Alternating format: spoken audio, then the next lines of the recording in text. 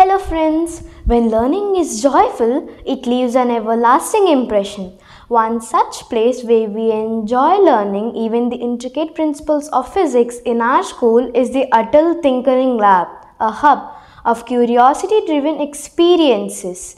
Here, we remain joyous and thrilled throughout.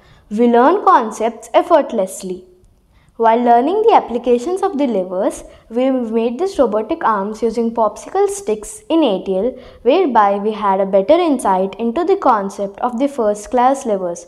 The whole process of making this was super fun. This way, we also learnt about the simple machines. We used 8 popsicle sticks to make this arm. We made holes at each end to fasten them in a crisscross manner.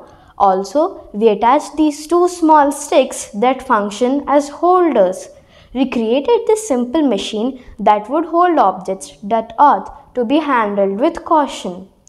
This robotic arm explains the concept of the first class levers in where the fulcrum is in between the load and the force.